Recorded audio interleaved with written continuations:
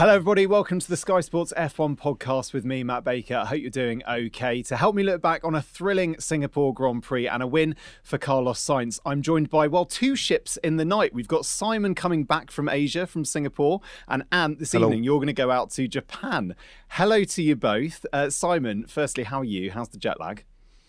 I'm all right, actually. We pushed on through on Sunday night so that we got a and with a knowing nod exactly there. But we were celebrating a good race, and then we got on the 9 o'clock flight. Myself, Danica, and one of our producers, Tommy, were heading towards the airport, and then got back late yesterday. So all right, shipshape.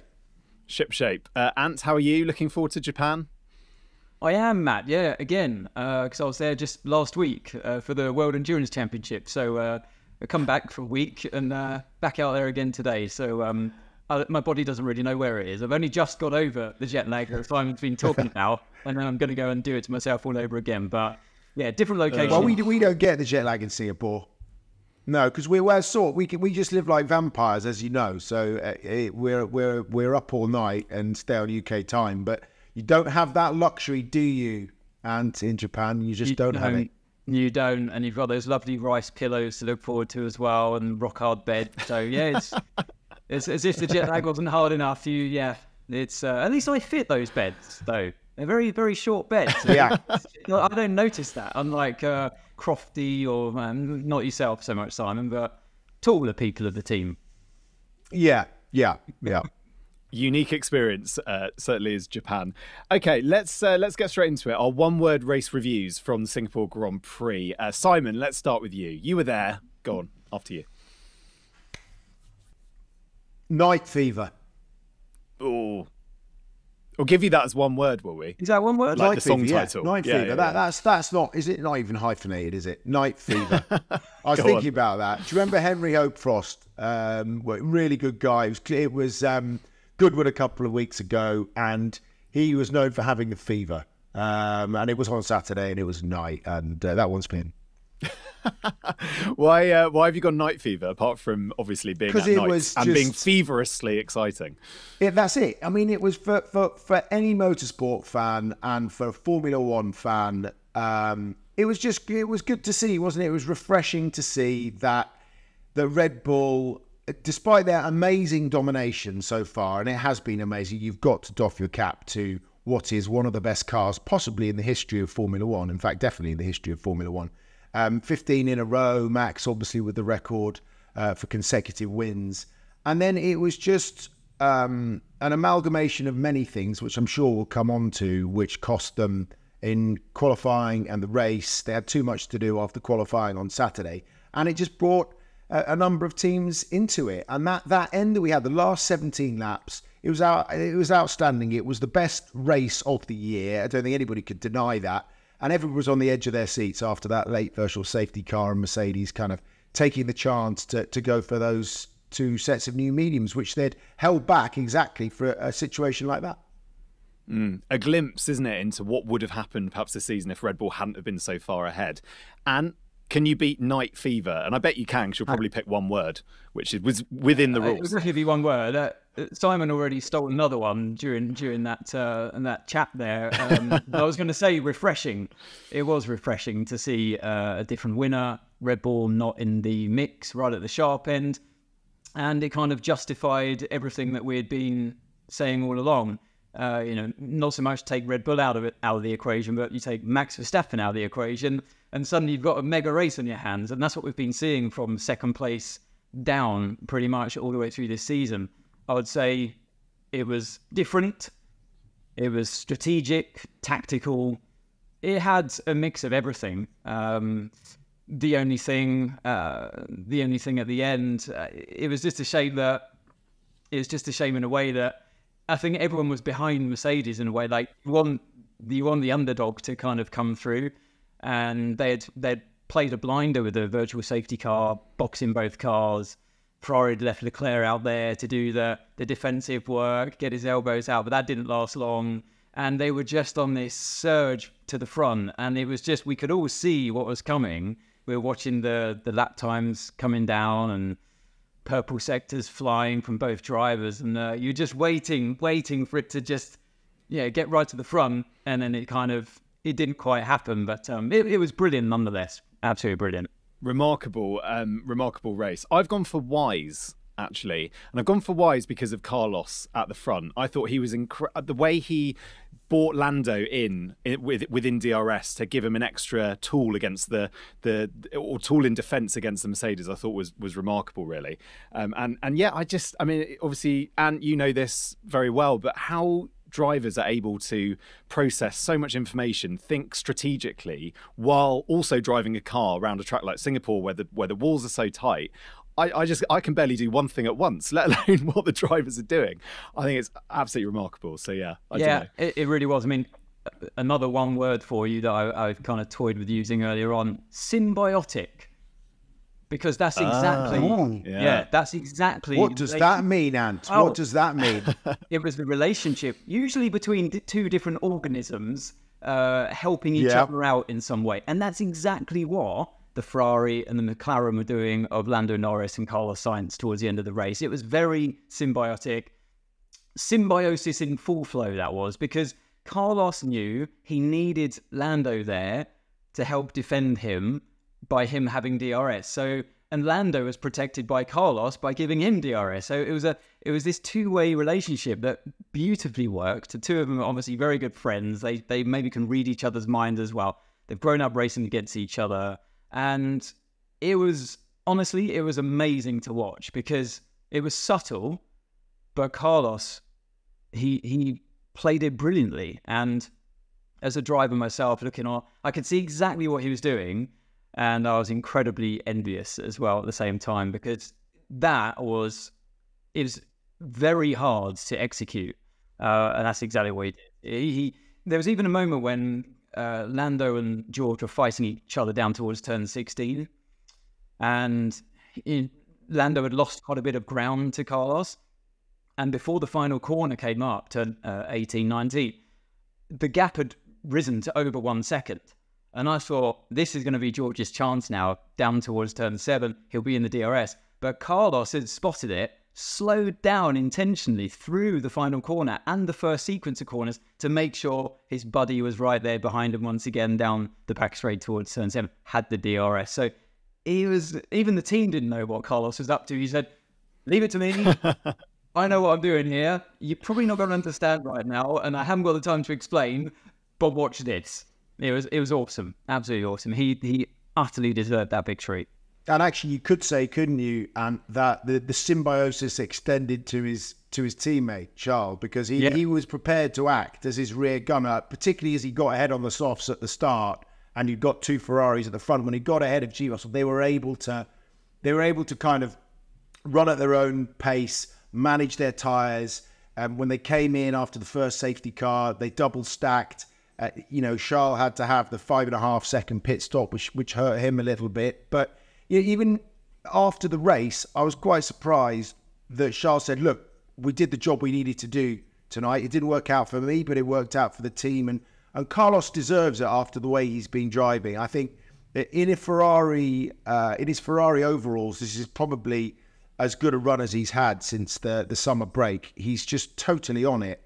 And it feels to me like he's added Saturday single lap qualifying pace to his armory, which was his weakness. I think it's something like 8.7 now to Charles on a Saturday, but he's no pushover. That is, as we were talking about after the race with everybody, it's not a 1-2 driver line up there. It's two world-class drivers, and they're working together and driving the team forward, and Ferrari executed very well. And I think that would have been one of the biggest question marks. Yes, a lot was down to the driver, but overall as a team, they had a good weekend, I think. Yeah, they really did. I mean, Ferrari have come under the spotlight numerous times in recent years, not getting their strategy completely right, not optimizing their car, the two drivers sometimes not even really seeing eye to eye and not working well together. But that race, everything came together. There'll be some people questioning why they didn't pit Leclerc under the virtual safety car, because that would have helped his race. He was falling back from Carlos.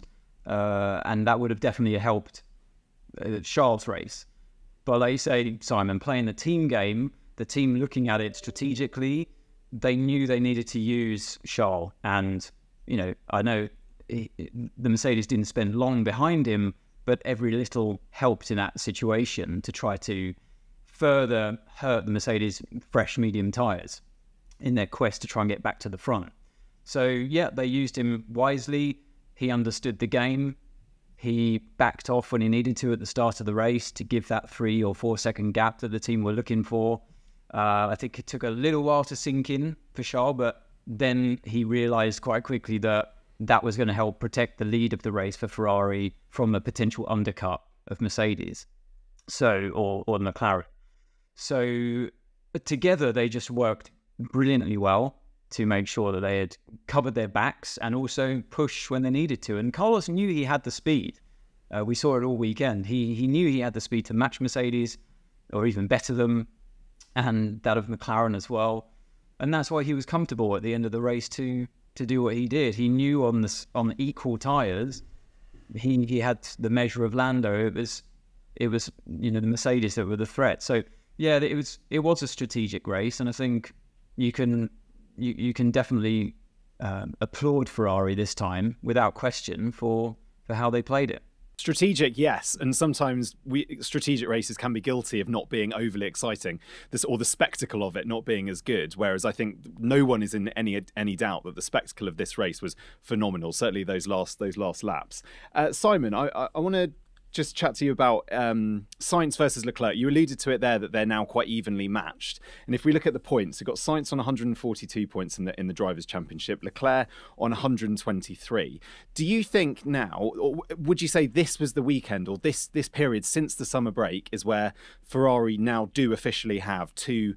I mean, there's been no doubt that Carlos Sainz has been a world-class driver, but they've got two excellent drivers who are ready, and if they get given the car next year, will both be in contention for a world championship. Yeah, absolutely. I don't think you can. There's no doubt about either driver. Well, there were small doubts about either driver. I've always said this to Han, and he knows what I feel with Charles. I always think he's guilty of making a few too many mistakes. And I think he's ironing that out. He's still probably the quicker of the two drivers. In fact, definitely the quicker of the two drivers over one lap. But when it comes to the race itself, Carlos Sainz is, as I always say, he's from racing royalty. His dad, very cerebral driver. He's the same. They think their way through things. And as going back to what you were saying about wise and the intelligence that Carlos possesses, I'd say he's one of the most intelligent drivers, and he uses it every single Sunday, right? He might not have had the podiums this year, but he's always there or thereabouts. He's always been fourth or fifth. He always maximises what that car can do. So if he's given a race-winning car, if he's given a car that can challenge Red Bull over the course of a season, I think there's a very strong case to say that that pairing is stronger than the Red Bull lineup. I'd say that is on a par potentially. Perhaps not quite as good as the Mercedes pairing, which I'd still say is number one. But I don't know if Ant agrees. But as you said, two world-class drivers, give them the car, they'll turn it into wins. Yeah, I mean, Carlos has definitely proven in the last two Grand Prix that his defensive skills are, I think they're the best out there. I really do. He's so wise in where he places the car. He can understand what's going on behind him so well. He kept his teammate at bay in Monza. He fought incredibly hard with Max, who's it's no mean feat to try and keep him behind you. And he's willing to take a good amount of risk as well, but it's a calculated risk with Carlos. He's a very classy driver, and I mean he can still work on a little bit of that speed on more higher speed, faster flowing circuits. Street tracks are very different. You often see different drivers come to the fore for whatever reason at street tracks. We've seen Lewis Hamilton get beaten at Monaco in the past from the likes of Valtteri Bottas, Nico Rosberg, and we've seen Max get beaten in the past by Daniel Ricciardo in Monaco. And Singapore hasn't really been an incredibly strong track for Max. And different drivers seem to excel at these street tracks, and I think Carlos is one of those drivers that, for whatever reason, can get a bit more out of it than some. So yes, Monza was a great weekend for him. Singapore's obviously been fantastic for him as well. But I want to see that level of performance roll on into Suzuka, because that's a more traditional kind of circuit where you would naturally expect a Leclerc to get the better of Carlos. So I'm waiting to see that this weekend come in. Yeah, we're waiting to see a lot of things at Suzuka, mainly about the Red Bulls as well. We'll come on to that. Just sort of finally on the Ferrari story, and Ant, what we've obviously spoken about the drivers and where the speed has come in terms of Carlos and Charles stepping up. But what about the car? Because it seems like since the last two races, Monza and Singapore, the cars looked great. I mean, where's this change come from? Well, I mean, the teams are constantly updating their cars as well, don't forget. So, I mean, I think this year's been more so than last year even. Now they're fully understanding these cars and where the performance comes from. They attack this season pretty aggressively with their updates. And we've seen the likes of McLaren, they've surged forward this year. Ferrari have made good updates as well. Mercedes, Red Bull have stayed constantly up there, of course. But Aston Martin are the team that haven't quite kept up with the pack. And it's very easy, when everybody's making those updates constantly through the year, it's very easy just to think, well, nobody's really brought anything to the table. It's pretty much a stalemate, but Aston Martin have lost out. But it's far from that. I don't want to give too much away, but just from my experience in the simulator, I've seen the car improve. Taking it back to different circuits that were earlier in the year on, say, the current aero configuration, you see that relentless improvement through the season, and everybody's doing that. So if you do stay still, you will fall behind the pack. So Ferrari are definitely one of those teams that have kept up with the pack. Maybe their updates have edged ahead of teams like Aston Martin that we're seeing recently in the last couple of races, but again, two very, very different circuits, Matt. Monza, people think of it as this high-speed circuit. It is, because it's got lots of straight lines, but it hasn't got many high-speed corners, and you don't run high downforce there. So it's all about the braking and the slow-speed corners, just like Singapore. You wouldn't think the two really are on the same plane here, and in terms of downforce, no. But in terms of car requirement, braking stability, slow speed corners, lots of traction, that's what you need at Monza as well. So the Ferrari's been quite good on those circuits all season. Montreal as well, another one, more similar to Monza. High speed straights, long braking zones, slow speed corners, lots of traction. That seems to be where their car shines. So in the same way I'm saying, I'm waiting to see whether Carlos can match Charles in Suzuka. I'm waiting to see whether Ferrari can carry on this pace when they get to a higher speed, faster flowing circuit. It's going to be very, very interesting in Suzuka. Simon, let's move on to Red Bull. And this was a weekend in which, certainly from my perspective, not being there, it felt like Red Bull were on the ropes a little bit all weekend. And we've seen, haven't we, throughout the season, we see Max on a Friday perhaps be, frustrated or annoyed with the way the car's set up. But by Saturday, by quali, generally all those problems seem to have eradicated themselves. That's been the trend across the season so far. This weekend in Singapore, that wasn't the case. And he was having problems, wasn't he, all throughout the Saturday and into Sunday. What's your take on what went wrong for Red Bull this weekend? The lizard put a curse on him.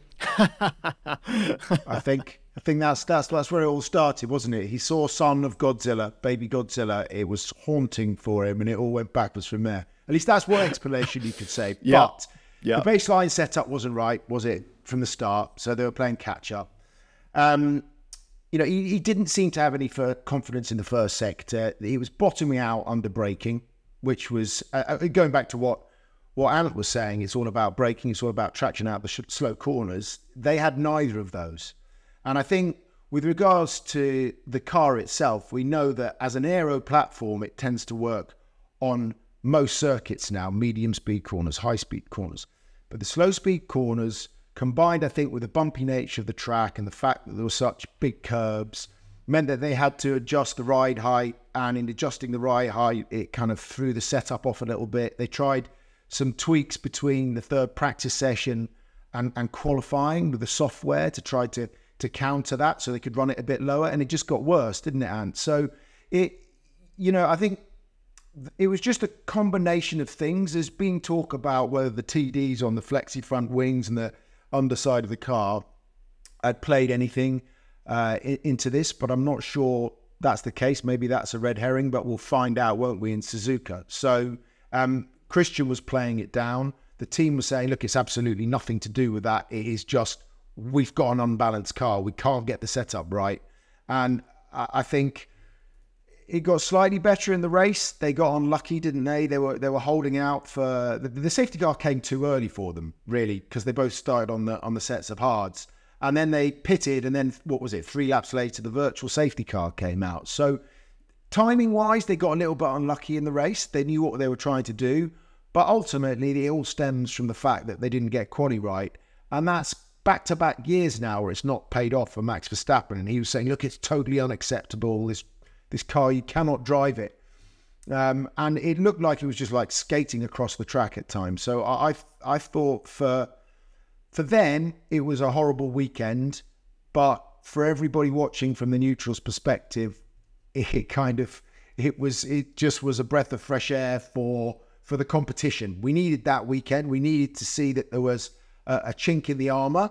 And obviously, Red Bull being Red Bull will go away and work on that and clearly improve the car for next year. So it kind of, it's double-edged sword. We got them, Ferrari think we got them this year in Singapore, but they'll get it right. That car has got very, very few weaknesses. Yeah, I mean, Red Bull, it's an interesting one, isn't it? It reminds me of when Mercedes were in their dominant years and they arrived at Singapore, and that was their Achilles heel. And everybody else had a chance to get the better of them there. And they went away and worked on that circuit relentlessly because it was their only weakness. They understood they had a weakness there. And then they came back and in a couple of years, they had sorted it out. So I fully expect Red Bull, with the great engineering team that they are, will get their heads around it and kind of engineer that into next year's car, the RB20. But I also think it's not a circuit that Max particularly enjoys so much. Beaten by Perez there last year, and the way the strategy unfolded and everything kind of went against him as well. But Max will be much more in his element, and the car will be much more in his element in Suzuka. I'm fully expecting that. I don't think this new TD, the rule change in terms of the more static front wings, not allowing them to flex quite as much, and the floor. I don't believe that was the main issue for Red Bull in Singapore. I think it requires a lot more mechanical compliance and agility from the car at that circuit, not just downforce. So obviously downforce helps you everywhere. As I say, as a driver, downforce is your friend. But whatever speed, that's why we run higher downforce at circuits like Monaco and Singapore, because it does work at slow speed as well. It's not just a high speed, but it has less of an influence in the slow speed compared to the high speed. So I don't think it was all to do with that. There'll be many teams out there crossing their fingers and hoping that is that's why they lost their speed there. But I'm fully expecting them to go back to Suzuka, and the car will be flying again. But it is interesting, and it's nice to know that they have this weakness in their car.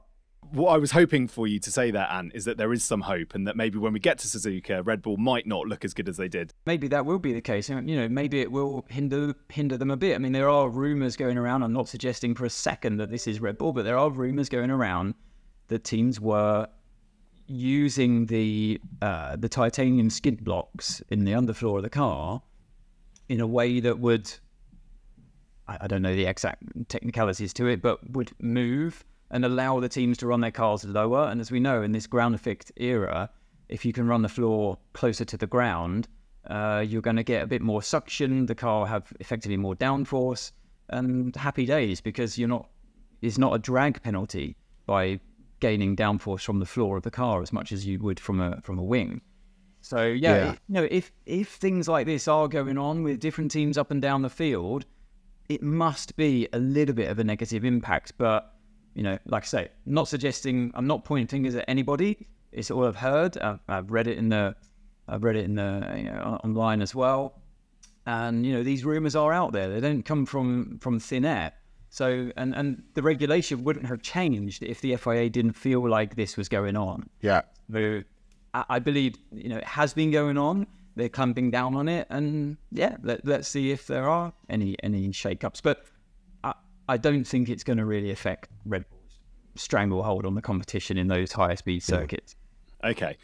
Simon, I want to just move on and talk about Christian Horner really this weekend, because it was the first weekend, like I said, that Red Bull looked uncomfortable. We know obviously he was fielding a lot of questions at the start of the weekend on the Helmut Marko comments.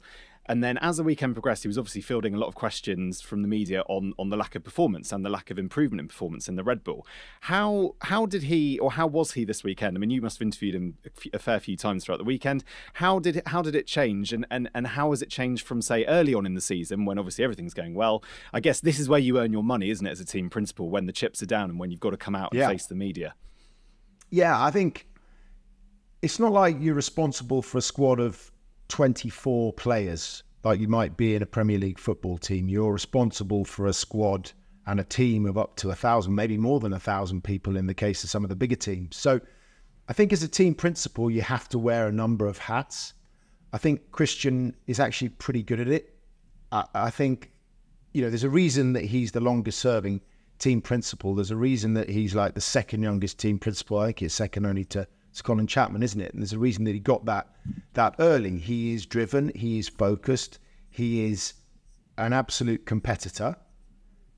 And I think over the last few years, they've been used to a lot of criticism coming towards them for the right and the wrong reasons. But whatever the reasons are, you have to be the judge of those yourself. But they've certainly, and Christian particularly, has had to field a lot of negativity.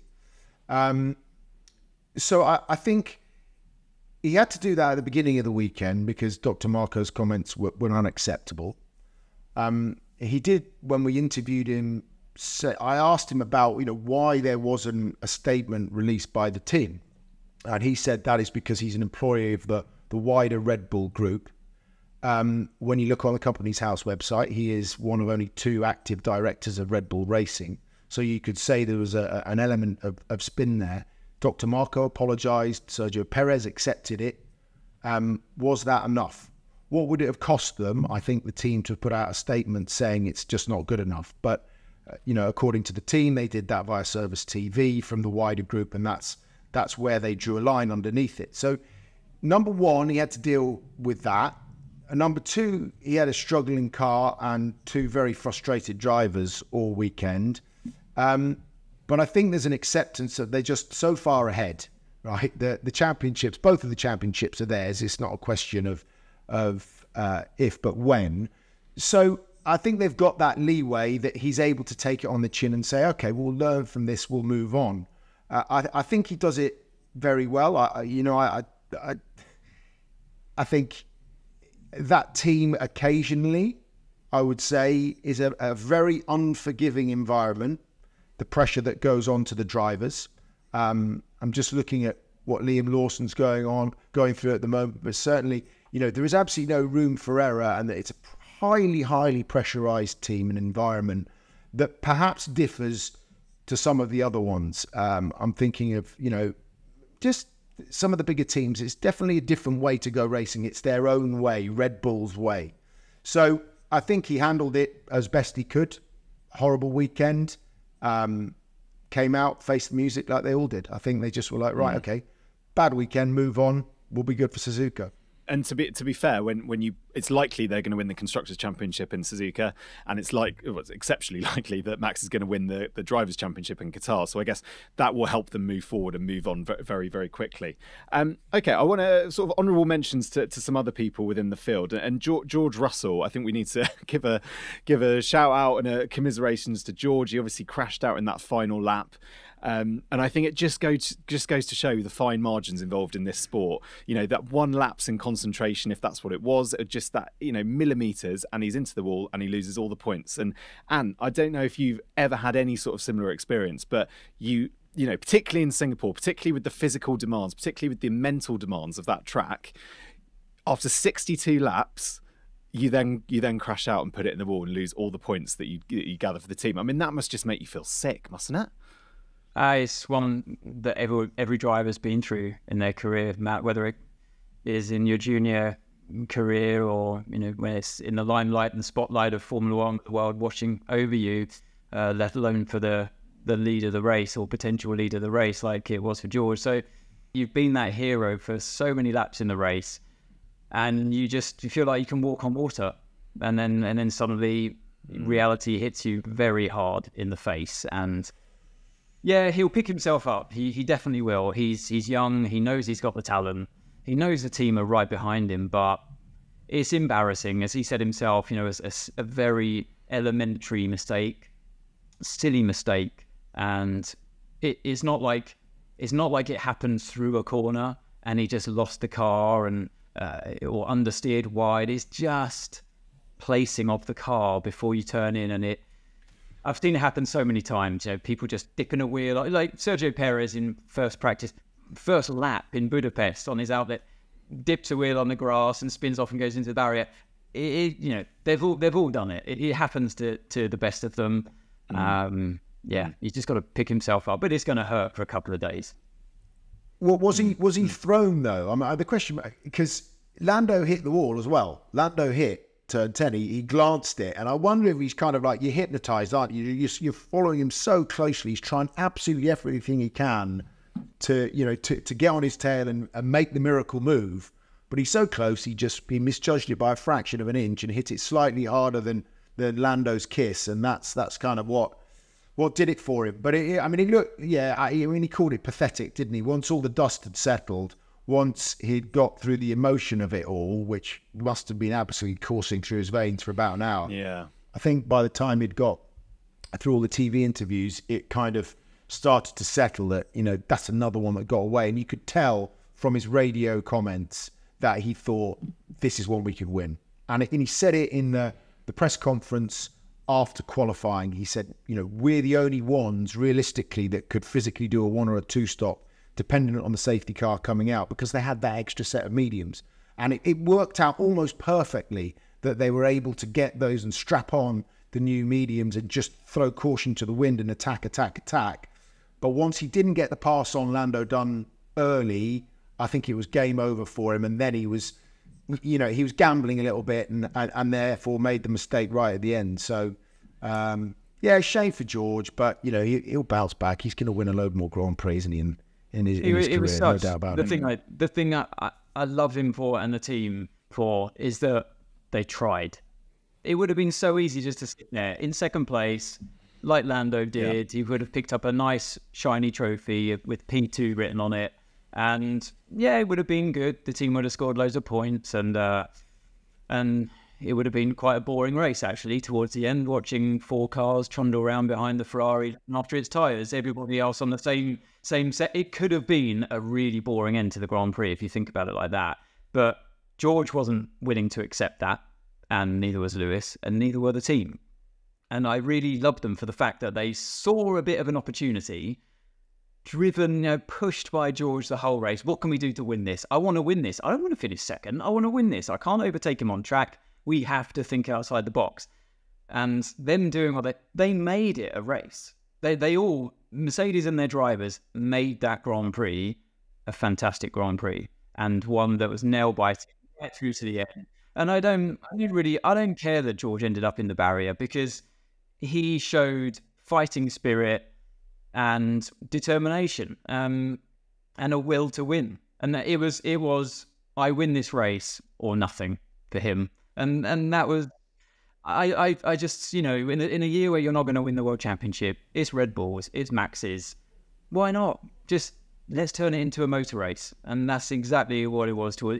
I would like to think that I would have done the same thing if I was in that situation. I just go for it. What have you got to lose? We all owe the Mercedes team then a debt of gratitude to make it such an interesting race at the end. A couple of other stories. The Lando obviously finished second, but I also want to bunch this in with a chat about Aston Martin as well, because McLaren are closing in on 4th place. They're 78 points behind Aston Martin. And I think what's interesting here is we talk about how McLaren now, with the upgrades, have got 2 drivers who can score points consistently over a weekend. Oscar Piastri and Lando Norris are generally there or thereabouts since the summer, going to be scoring points. On the Aston side, yes, you've got Fernando Alonso. No one's doubting his abilities and his ability to score points. But Lance Stroll, I've got down here, he's had 1 point in the last 5 races.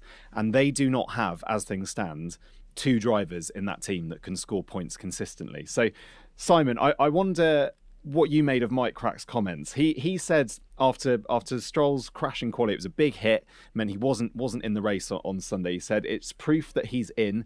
I think this is another proof that he fully has it. He tried to make it a positive, spin it so that it looked like, yeah, he's committed. Do you agree? Do you think that's maybe a bit of a PR line from Aston, or do you think Lance is genuinely struggling in that car? Well, first of all, we're all glad he's all right, because that was a big one. I think Martin in his column on Monday morning said, you wouldn't have survived that in his time, perhaps in the 80s, 90s, whatever, before all of the safety changes became standard.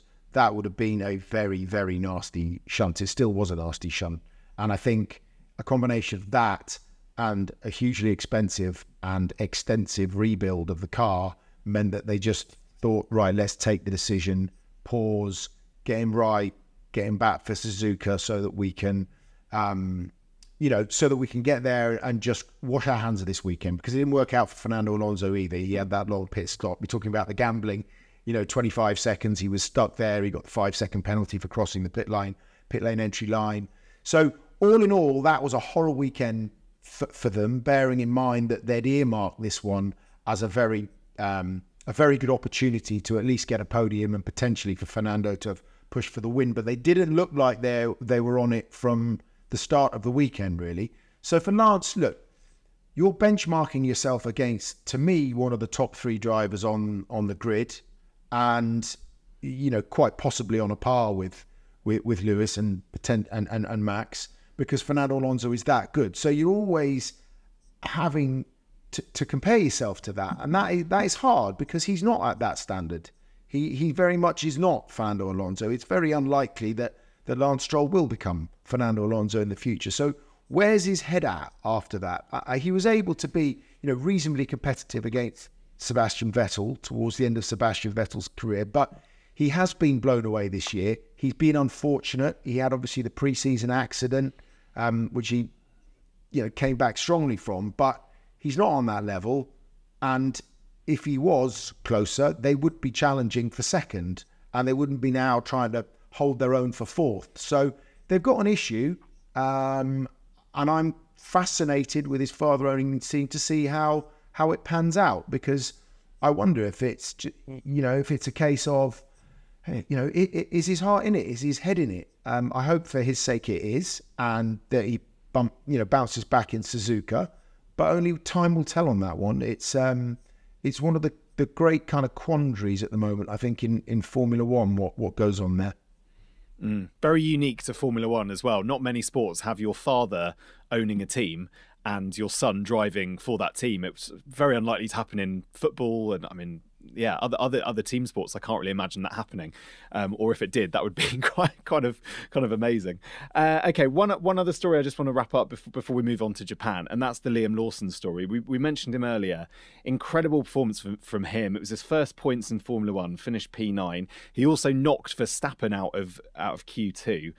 Which meant he could proceed into Q3. And where do you see his future? Because I'm seeing reports on Twitter that stuff is whirring around that obviously Yuki Tsunoda is going to be announced for AlphaTauri for next year. So that leaves one remaining seat, which might well be Daniel Ricciardo. So what more could Liam Lawson have done, and what more could he do in Japan to ensure he's on the grid for 2024? Well, I had a brilliant saying during my time as a driver, Matt, when it was Gilles de Ferran. It came from him. And, I was asking him at the time, what do you think I should do when I was a test driver? What do you think I can do? Is there a chance? How do I propel myself from being a test driver onto the grid? He said, it's simple, and just you take care of the present and the future takes care of itself. And I thought, I never forgot that. I thought that is a brilliant line. It's so true. Lovely. And that's all that Liam can do, and so far he is. He's really performing well. I've been super impressed with what I'm seeing so far. Out of the last 3 Grand Prix, 2 of them have been incredibly tough. I mean, Zandvoort, with those mixed conditions, thrown in at the deep end with no testing, hardly knew the car at all. I think he'd only done one filming day in it or something like that around the short circuit at Silverstone. So thrown at the deep end in Zandvoort, what a Grand Prix to try and survive. He did really well, made a brilliant plucky move down the inside of a formidable Charles Leclerc into the turn 11 chicane, precise, excellent showcase of his ability and determination. And then Monza, of course, another good weekend, but an easier circuit, I must say, one that any rookie would choose. I think looking back at Nick de Vries from last year, any driver would choose Monza as a circuit to have their first go at, or an early time behind the wheel. And then this incredibly hard weekend at Singapore as well. I mean, what a track to try and drive your fastest around in a car you barely know in those tough conditions. And my goodness, he did a great job there. Like you said, Matt, in qualifying, pipping Max Verstappen, knocking him out. I mean, maybe he sealed the nail in the coffin at that moment, ever getting a drive for the 18. Yeah, right. It did cross my mind. Oops, sorry about that, guys. Yeah, but he's out there for himself, and I think he should be out there for himself. If the Red Bull deal doesn't work out for him, I know they've nurtured his way and they've paid his way to come about, for this opportunity to come about. But in the same way that we've seen Pierre Gasly make his own bed somewhere else, if he has to do that, and I don't know how their contracts work there, maybe take a financial hit as well, because I'm sure they sign up for a long time with the Red Bull program, so be it. He was annoyed with himself when he stopped by to talk to us afterwards because of his start. Right? He was like, he'd achieved that. He'd got into the points. They've had 4 drivers there, and only Yuki scored points alongside him, and only 1 point more than him. So he can't. I'm with Ant. Can't have done any more. I think what they might do is, if they are going to announce Yuki for another year, and the likelihood is that they trust Daniel Ricciardo to come back and give him the spot that they'd kind of held out to give him, then what do you do with him? So if you look with Alex Albon, maybe they'll send him out on a piece of elastic somewhere else that can come back. And we were talking about it, and Karuna and I were chatting about it. I think one of the likely places for him to end up is Williams. I think he's the kind of guy that's made such an impression that, as my wife comes through the door, there we go. Oh, God, interrupting the podcast. They are just gone for a morning coffee. Anyway, let me continue with my train of thought. Hold on. What are we talking about? Oh, yeah, Liam Lawson. So, I just think that Williams would be a good fit for him. Imagine that as a combination, Alex Albon and Liam Lawson. And he's got a really good head on his young shoulders. I'm with Ant. I think he's exactly like Piastri. I think they've come in and they seem, let's go back to wise beyond their years. So I think that would be a good option. I wonder if it is an option, or whether they just hold him back as a reserve driver for next year and then slip him in when they have the opportunity. But right now, I think he's the kind of guy that is a breath of fresh air. And we need more of that next generation, because he seems like he's to the manner born, I reckon. I really do. I think what will be interesting as well is what happens with Logan Sargent. And I think it's tough to say, but you can be a rookie. You can come into a car and you can look really, really good. I think we've seen that with Oscar Piastri.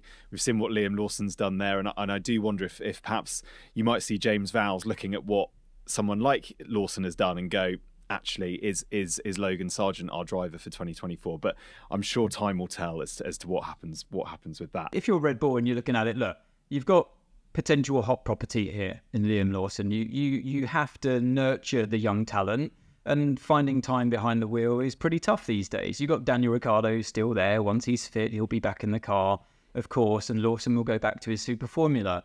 Or will he? Do you really want him to be doing that? Or do you want him to continue to hone his skills in Formula One?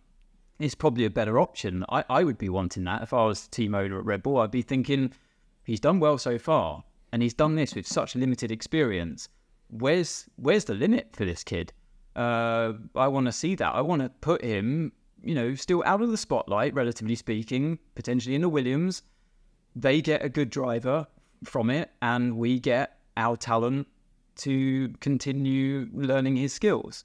And against a formidable driver like Alex Albon, in a nice environment, and go and learn there. And then when we think you're ready, or there's a space for you, we'll definitely have you back. And then you're going to be closer to the finished article. Feels like the right step, doesn't it, for both the driver and for the Williams team? And Valsey said that, didn't he, when he came into after Monza? He just said, "Look, I've said to Logan, it's in your hands. You've got the next few races to prove whether you can pick up the points." And at the moment, he's not.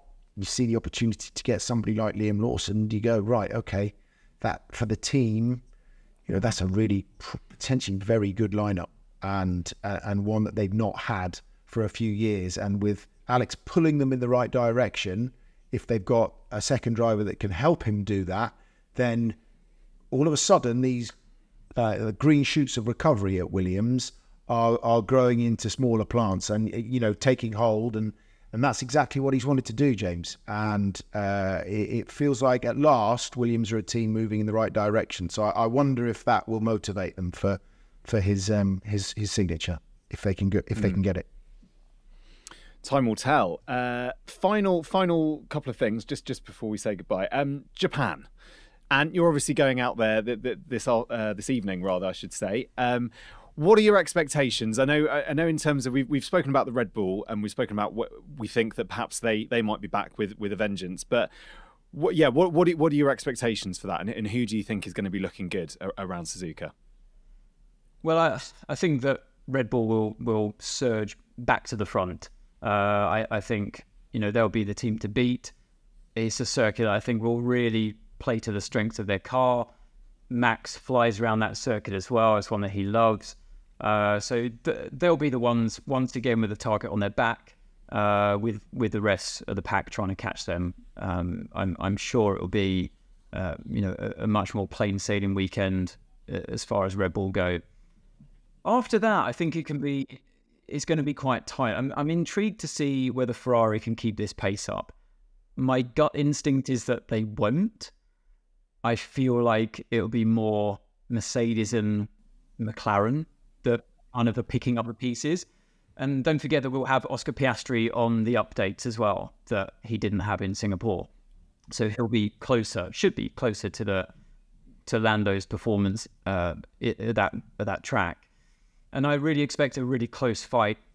That battle from Singapore will continue between McLaren and Mercedes. Will Aston Martin be better? I feel like they've been slightly left behind in recent races. The updates haven't really been working out for them. Other people have leaped in front of them in the development race. Leapt in front of them, I should say. And yeah, I think it will be Ferrari somewhere close to Mercedes and McLaren. But this time, I think it'll be McLaren and Mercedes, whichever order, in front of the Ferrari come the end of the race on Sunday. Very interesting. Simon, you'll be up, will you, at 1 a.m. for FP1 from home? What yeah. Of course I will. Of course I will. To be honest, Japan is just such a great circuit, isn't it? You want to get up to witness cars going around Suzuka, taking the S's and 180R and all that kind of stuff. It is an amazing track, and it's a chassis track. So I'm with Anne, right? It's effectively, it's going to be Red Bull again, unless something stratospheric happens. It's going to be Red Bull. But I think McLaren are the team that are just doing this with the upgrades this year. They've sorted out one of their Achilles heels, which was the low speed corners, it seems, on Lando's car. That update worked really well for them. But just look at how he went at Silverstone. That it's becoming a good car at most circuits now. And I think if you had to pick one team that have developed best over the year, it's obviously McLaren. And you can see that in the results and how they've got better. So, yeah, Yeah, bring it on. Can't wait. Albeit from my sofa and not from the tiny hotel rooms that Ant's got to get into with the rice pillows. As Crofty always says, you just pour some hot water on the rice pillows and it fluffs them up and makes them more comfortable. So remember that tip, yeah? We're going to leave it there. Simon, Ant, thank you very much. Ant, sleep well. Try to. On your... Give my regards to Yokkaichi. Will do, Simon, and sushi as well, that I know you love. You'll be missing out on we do. Oh, no. Who are they? Go on, explain who they are. No, what's that? Explain who. Is it a person or is it a place? Who, Yokkaichi or sushi? Yeah. Sushi's a food, Matt. And Yokkaichi is the place we stay in. But we're just outside Yokkaichi. And if you're not a sushi fan, a Domino's has recently opened up there and a McDonald's, but that's brand placement. Can't do that. So yeah, there's options, but it's an extraordinary place, Japan. I urge you to go if you've never been before. On that note, we will leave it. Simon, and thank you very much for your time. We'll be back next Tuesday to look back at the Japanese Grand Prix. Hope you can join us then. Bye for now.